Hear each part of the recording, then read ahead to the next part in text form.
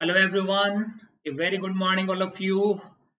This is Chandrashekhar welcoming you all to the India's largest, the best and your favorite live learning platform, that is BYJU'S Exam. So you guys are watching me live through the concept called Capsule, and in this episode we are going to have the important topic of fluid mechanics, that is pressure equation, which is going to be very beneficial for all the mechanical as well as civil aspirants. In this pressure equation we will be actually talking about the application of Pascal law and hydrostatic law. So before I start, let me quickly introduce myself.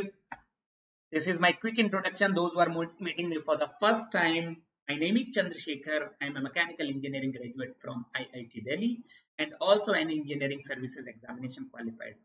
I am quite comfortable in fluid mechanics, heat transfer and thermal and industrial engineering.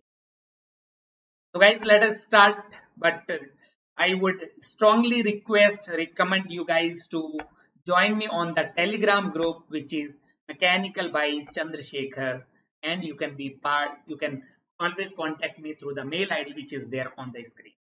Let us start our session. So what is manometer?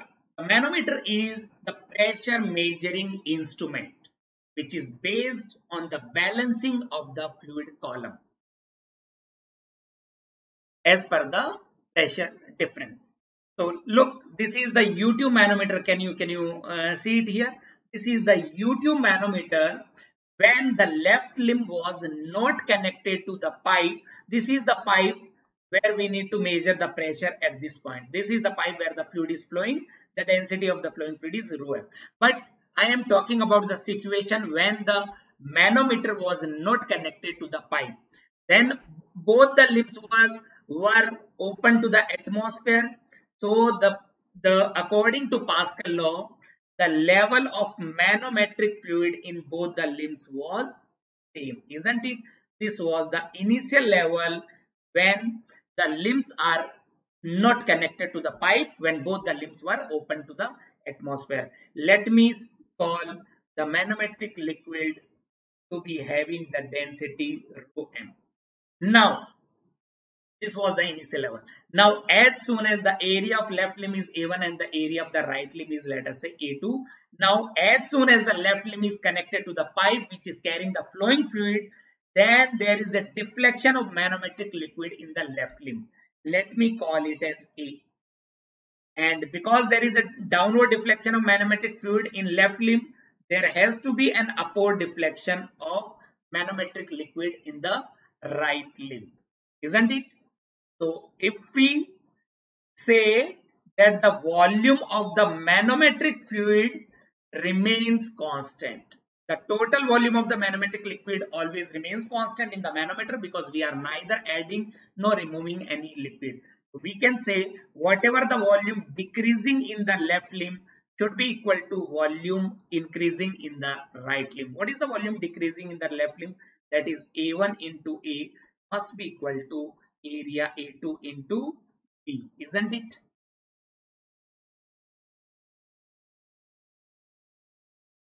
Right?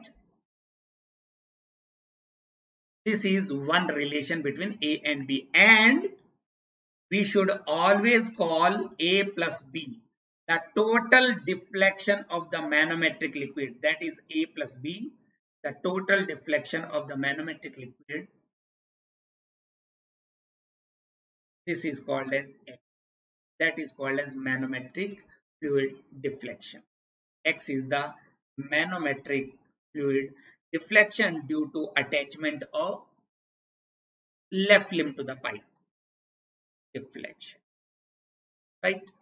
And if A1 is equal to A2, if the area of left limb and right limb are same, then definitely A will be equal to B, and that will be equal to A will be equal to B, which is equal to X by 2 each, isn't it? By 2 each. Or we can say X is equal to either twice A or twice B. That is how we can find out the manometric fluid deflection. If the deflection in the left limb is given or the deflection in the right limb is given, if we know the areas of both the limbs, then we can easily find out the total deflection of manometric fluid.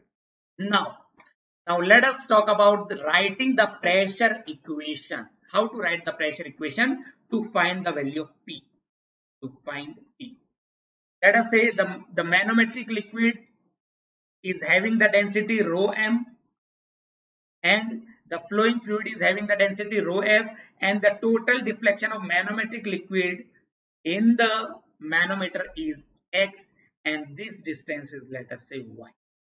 These are the parameters which are given, and the objective is to find out the value of P. P is the pressure at this location in the pipe, and the other limb is open to the atmospheric pressure. Now, by using the concept of hydrostatic law and Pascal law, how to write the pressure equation? There are two methods. One is known as jumping method. What is jumping method? Jumping method stands for jumping between the points where the pressures are same. According to jumping method, we need to jump from one point in the left limb to the another point in the right limb, so that both the points should be having the same pressure as per the condition of Pascal law. The points should lie in the same horizontal plane. That is one of the condition. The second condition is, that is the one condition, and the second condition is the points must be joined by the same static fluid. Then only the pressure will be same. So let us write the pressure equation using the Pascal law and hydrostatic law. If the pressure at this point is assumed to be P, according to Pascal law, these 2 points will have same pressure, so we can jump from here to here. This point will also have the pressure P. Now we are moving in downward direction, so there will be positive sign because the pressure increases with depth, and we are traveling in the fluid which is having the density rho f into g into y. We can reach here. This is the pressure written for this point. Can we jump from here to here? No, not possible, because these 2 points, even though they are part of static fluid and same horizontal plane, but they cannot be joined by the same fluid, neither from bottom nor from top. So we cannot jump from this point. We need to move further in downward direction. Because we are moving in downward direction, pressure increases, plus we are still traveling in rho f fluid into g. Now we are traveling a distance x. We are here. Now we are here. Now we can comfortably jump from this point to this point, because these 2 points are having same pressure. According to Pascal law, these are joined by the continuous mass of same static fluid and lying in the horizontal plane. That is why the method is called a jumping method. Now we are at this point of the right limb. Now we need to move in upward direction. Then there will be negative sign because pressure decreases with height. We are traveling in manometric fluid into g into x distance is equal to the pressure at the top of the right limb is nothing but PET. That is how we will write the pressure equation using the jumping method. This will give you the absolute pressure, and absolute pressure minus atmospheric pressure will become the gauge pressure will be equal to rho m into gx minus rho f into g. That is how we can find out the gauge pressure at that particular location in the fluid. There is one more method. Even though the concept is Pascal law and hydrostatic law only, but the another method is called as a datum line method. What we need to do is here we need to draw a horizontal line in such a way that the point lying on the horizontal line must be having the same pressure. So we are not jumping from one point to another now. We are drawing a horizontal line in such a manner that the points lying on the horizontal line must have same pressure. That is only when the points are satisfying all the conditions of Pascal law. Static fluid, they must be joined by the continuous mass of same fluid. Let us see how to write. This is the objective, to find out the value of P. Now the flowing fluid is having the density rho f, manometric fluid is having the density rho m, and the deflection of manometric fluid is x, and the distance is y. This is y. Again, we can start from point P. Can we draw a horizontal line here? This can be treated as datum line. So these 2 points are lying on the same horizontal line. they must be having the same pressure and they are joined by the continuous mass of the same fluid, that is rho F. So we can say the pressure here will also be P. Now one datum line is this. Another datum line can be drawn here. This can be the datum line, isn't it? Because these 2 points are satisfying all the condition of Pascal law. So we will calculate the pressure here using the pressure equation for the left limb. We will calculate the pressure here using the pressure equation for the right limb, and then we will equate these two because they are lying on the same datum line. So from here we are moving in downward direction. So plus, we are traveling in rho F into G to reach here. We are traveling in the same fluid X plus Y. This is the pressure at point A, let us say. This is PA is equal to, how to write PB? So we can start from the top of the right limb. Pressure at the top is P atm. Here the pressure is P atm. We are traveling in downward direction. Now we are traveling in manometric fluid into X. That represents PB, and according to Pascal law, PA is equal to PB. That will give you the absolute pressure because the atmospheric pressure is taken into consideration. And absolute minus atmospheric is the gauge pressure at this location.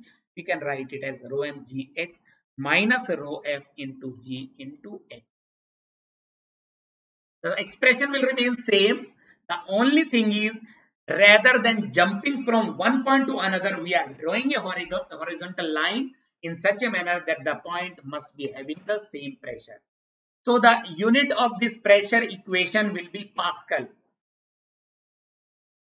because we are multiplying rho into G into X. Now, if we want to write the pressure equation in terms of pressure head of a fluid, let us say in terms of water, if we want to write the pressure equation in terms of pressure head of water. Now what we will do, this is rho F, this is rho M, the manometric fluid deflection is again X, and this is Y. Now how to write the pressure equation in terms of pressure head of water having the density rho W. So we can start from this point P, we can jump or we can have a datum line. This point will also have the pressure P. Then we are traveling in downward direction, so plus sign. Now we are traveling in flowing fluid up to a depth X plus Y. We can use jumping method or datum line method, that is your choice. Let me have the datum line method. This is the datum line. So we are traveling in rho F fluid and we are traveling a distance X plus Y. If we want to convert this pressure head, which is in terms of rho F fluid, to water, then we will divide by density of water. We are here. Then is equal to,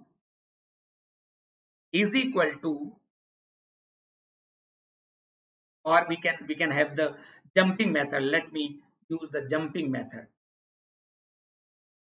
Let me write using the jumping method. We can jump from here to here.